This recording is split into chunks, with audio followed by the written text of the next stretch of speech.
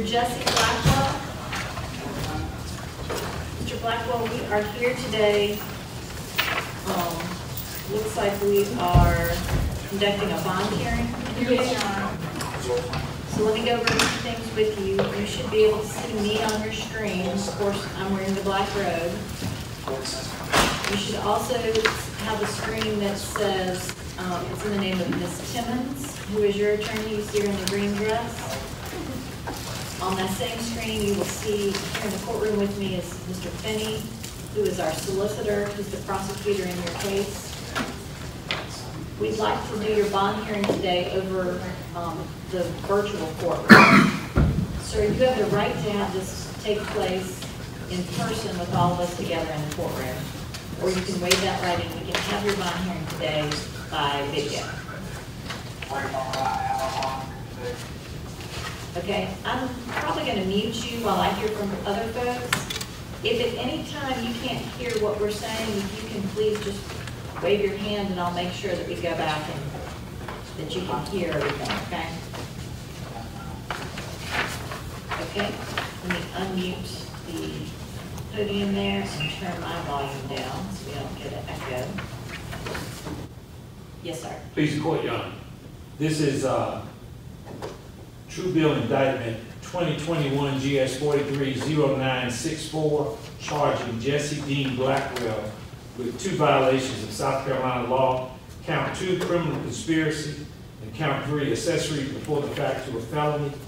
On or about December 14, 2020, Mr. Tanner Harris, who is an inmate in the South Carolina Department of Corrections in a local institution in Wateree, was killed by what we have alleged is a man by the name of Mr. Brown.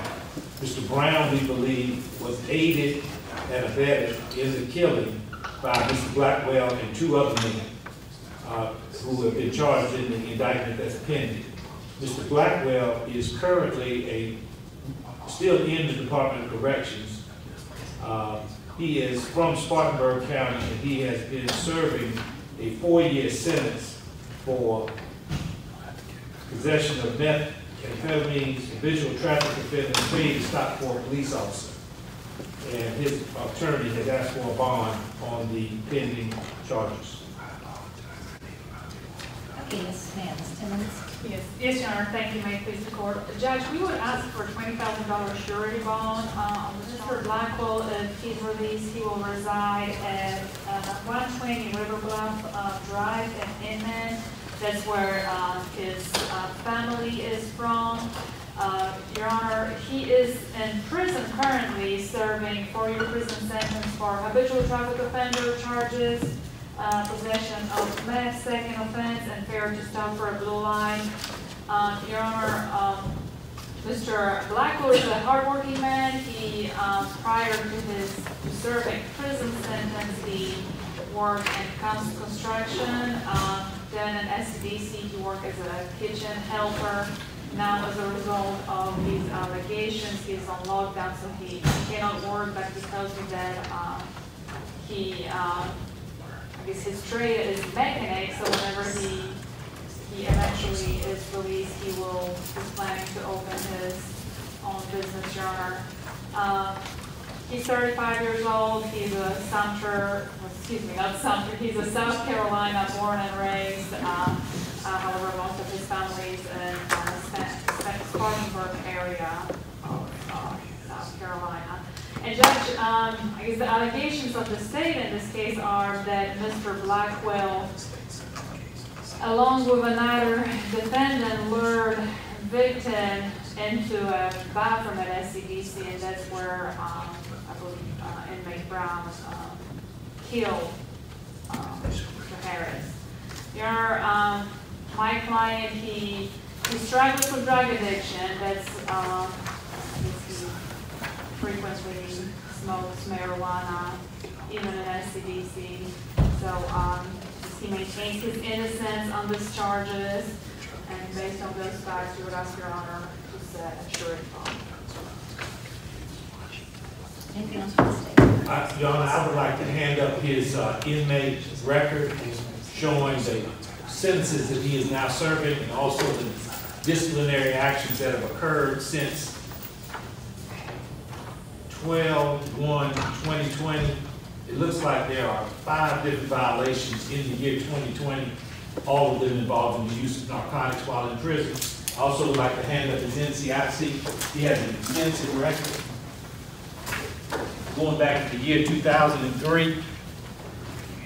It does seem like he is a habitual drug abuser, and the allegations in this case are that they lured Mr. Harris back to an area or having something to do with drugs, maybe the payment of drugs, non-payment of drugs, and Mr. Brown, who is the main defendant, beat him with a handmade tool of some kind, until it caused his death. They then, several of them carried Mr. Harris to his cell to cover up the fact that they had done this bodily harm to him. Mr. Harris's wife and mother are on the call with us today. They may have something to say. They are very strongly against the bond, as is the state. I believe that we have some difference of opinion on that, but I do believe that we have information from SCDC that his max out date is in October of this year. And I would like to see his bond stay denied until that point and give the state a chance to put this case together and see what he wants to do with the charges. And I see a Terry Harris and Brett Kowalski. That's the mother. And would y'all, I'm glad to hear anything more.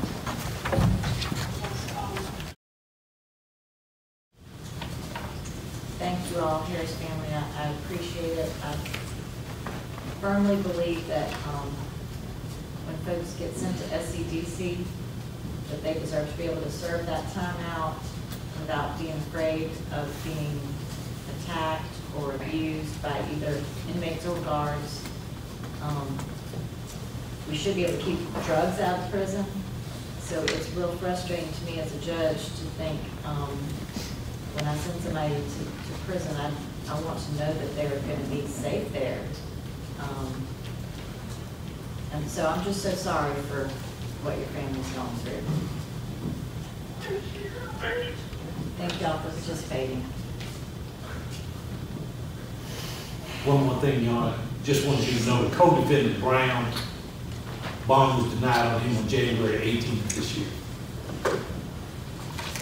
Let me just take a look at the materials that you passed out to me.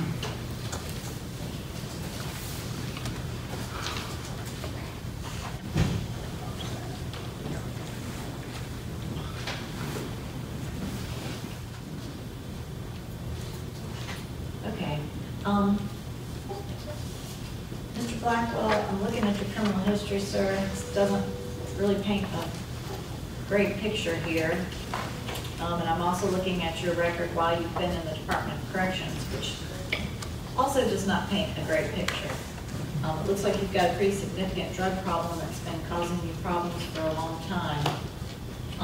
I'm going to continue to deny the bond at this point. I understand the max out is in October, that when he has reached his max out date, that this can be reconsidered. Your Honor, Go ahead. Mr. Blackwell max out date is October 2022. However, Mr. Blackwell is under the impression, and I believe that's also on this SCDC record, that he may be released possibly in April 16 of 2022. So in case this will be the day that he's released, If they release him, my understanding is they would bring him to Sumter. And if this is the only thing holding him, then you can request reconsideration. But given the fact that he has, I don't even know how many failure to stop for blue lights, habitual traffic offenders, I mean, I think I lost track of how many failure to stop for blue lights. It doesn't look like a great candidate for showing up for court. Thank you, Your Honor. All right, thank you all. Thank you. May it please the court, Your Honor? Your Honor, before you is Joshua Avens. Your Honor, this is 3 indictments before the court The first one is True Bill 2022 GS 43-183 for possession with intent to distribute. That would be methamphetamine. Your Honor, the next two are 2022 GS 43-282 and 284. Those are both waiver indictments. The first is for grand larceny value over $10,000. The second is grand larceny $2,000 to $10,000. Your Honor, his initial sentencing sheets and signed the indictments on both of those, indicating he waives presented to the grand jury. Your Honor, these are the third in the co-defendant line of the air conditioning theft. Your Honor, the past two, we had recommended probation, drug court, and restitution, joint several. That was the similar offer we had Mr. Avon by the informed by defense counsel that he would prefer to just do straight time, that he would not be successful in probation. I've already informed the defense attorneys for the other two individuals. They're pretty much going to get stuck with the bag on the costs, and they understand that that's the nature of joint several liability. But we are, because he wants to just do straight time, we're going to recommend 2 years in Department of Corrections. Commissioner Approach. Sir, would you advance now? Raise your right hand and state.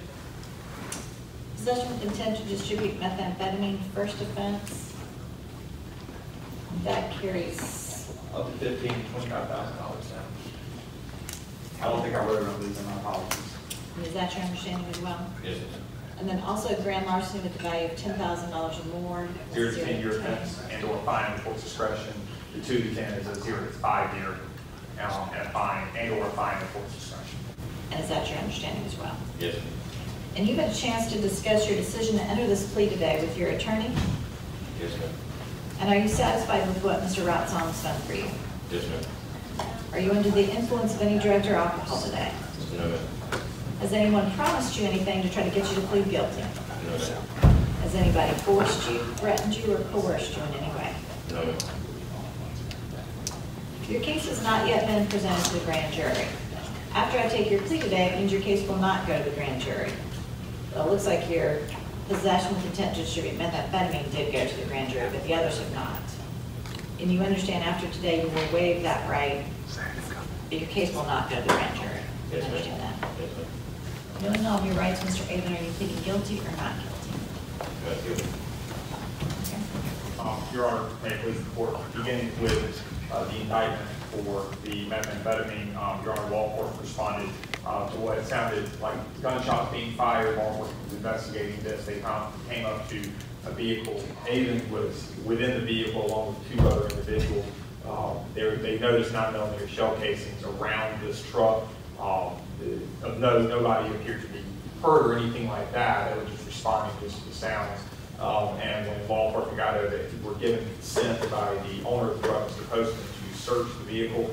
Located on the floorboard right next to Mr. Avon's foot was a bag of what was suspected to be methamphetamine. Your Honor, to be clear, this hasn't been tested yet, but it was suspected to be on 7 grams.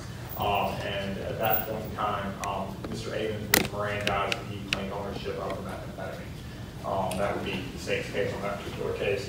Your Honor, the other two, you've already heard these facts, but I'll just kind of go on and protect the record. Your Honor, there was a theft of an air conditioning unit at the UPS store here in Sumter. This was Avon was within the vehicle along with 2 other individuals. They noticed 9mm shell casings around this truck. Nobody appeared to be hurt or anything like that. They were just responding just to the sounds. And when law enforcement got over, they were given consent by the owner of the truck, Mr. Postman, to search the vehicle. Located on the floorboard right next to Mr. Avon's foot was a bag of what was suspected to be methamphetamine. Your Honor, to be clear, this hasn't been tested yet, but it was suspected to be on 7 grams. And at that point in time, Mr. Avon was Mirandized and he claimed ownership of the methamphetamine. That would be the state's case on that particular case. Your Honor, the other two, you've already heard these facts, but I'll just kind of go on and protect the record. Your Honor, there was a theft of an air conditioning unit at the UPS store here in Sumter. This was November 14th, 2021. Law enforcement watches the video. They were able to identify 3 individuals. Witnesses began coming forward, saying that they had heard of Mr. Avon along with one of the co-defendants talking about how they had been stealing air conditioning units and how they had also already staged the air conditioning thefts at the First Citizens Bank. But they just had to get a truck to get rid of it. They go and law enforcement goes and looks at those. They do notice pertaining to indictments 22-282 that the 3 air conditioning units had already been cut off and were staged for the theft. Ultimately, law enforcement was able to recover those and reattached them, which was $3,000 restitution that's been ordered. The other code then is the air conditioning unit, UPS. They have video of the incident and confessions by the defendants admitting to their responsibility and identifying themselves in photo as taking that air conditioning unit. Your Honor, on that particular charge, he's pleading under North Carolina versus Alford. I have explained to him that means he's choosing not to admit guilt, but he wants to accept the state's bargain, and he also realizes that this is an actual conviction. It will not be any different than any other conviction, and I explained that to him. And Your Honor, I completely forgot. Mr. Rousing did inform me of that. I just, that was pertaining to the First Citizens Bank theft, which was the 3 air conditioning units, indictment 282. My apologies. No, I'm sorry, that's the First Citizens. That's right, that's First Citizens. Okay. But that, but the offer, which would be consideration for accepting that, is just a straight 2-year prison sentence for everything. Okay, so with respect to the grand larceny charge at the UPS store and with respect to the possession with intent to distribute methamphetamine, sir, are those facts true? Yes, ma'am. And Mr. Avon, you're familiar with what evidence the state would use against you if they were prosecuting you on the First Citizens case? You know what evidence the state has against you? Yes, ma'am. And do you think with that evidence it's possible a jury could convict you? Yeah, yes, ma'am. Okay, then I will be glad to accept. First of all, I do find there's a sufficient factual basis for me to accept under all 3 charges. I do find that they're on the Alford plea, on the First Citizens case, I do find that you are getting the benefit of the bargain in that matter, and that the state is recommending a 2-year sentence, and this carries up to 10 years, and is also recommending that these run concurrent. So I do find that you're getting a significant benefit, and I'll accept the claim in North Carolina versus Alford. Sir, you've got 10 days from today's date if you wanted to appeal the convictions. Mr. Ratson? If you're inclined to accept the recommendation, Your Honor, I don't have anything else. How much time does he have credit for? Your Honor, on the distribution of methamphetamine, he found it out the next day. The other defendants in November 20th of 2021. We know what the date calculation is on that one. I'm sorry, I forgot to look that up. I can pull it up. 95 days, Your Honor. So 95 days on the grand larcenies, 2 days on the distribution.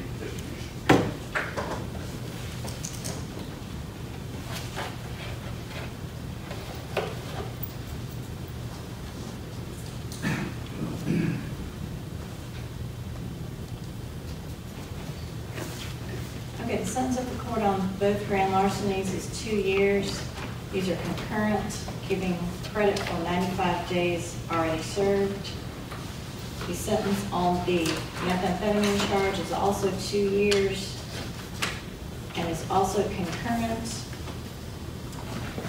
giving 1 day credit for time served. I believe it was 2 days, Your Honor. Sorry, 2 days. Got it. Thank you, Your Honor. All right, good luck to you, Mr. Aiden. Yes, ma'am. Thank you.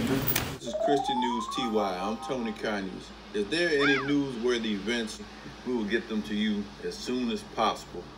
If not, you can follow us on Christian News TY Facebook.